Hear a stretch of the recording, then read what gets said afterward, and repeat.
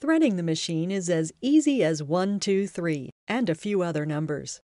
Notice that the threading path is conveniently marked with the correct numerical sequence for foolproof threading every time. To thread your machine, first turn it on. Lift the presser foot and the needle to their highest positions.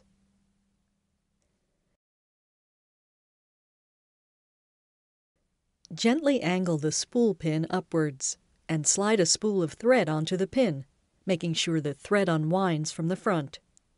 Slide on a spool cap that's the right size for your spool of thread, and push it gently but firmly against the spool. Hey, you've heard this before. Be sure to use a spool cap that is close in size to your spool.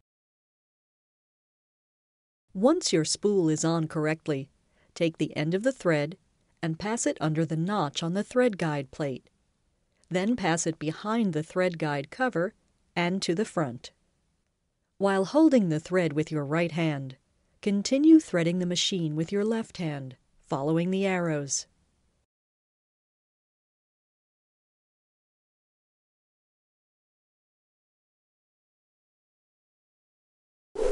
Hey, here's a tip.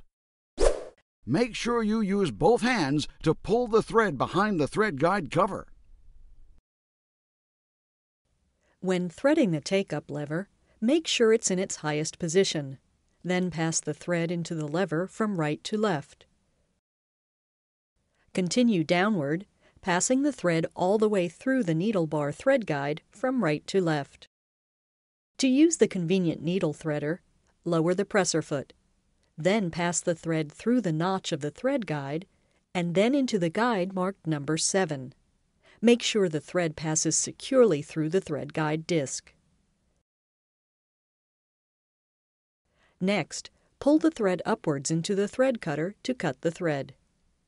To thread the needle, lower the needle threader lever slowly but firmly until it clicks. The needle threader hook will rotate and pass through the eye of the needle. All you need to do now is raise the presser foot and carefully pull a few inches of thread toward the back of the machine, and you're ready to sew.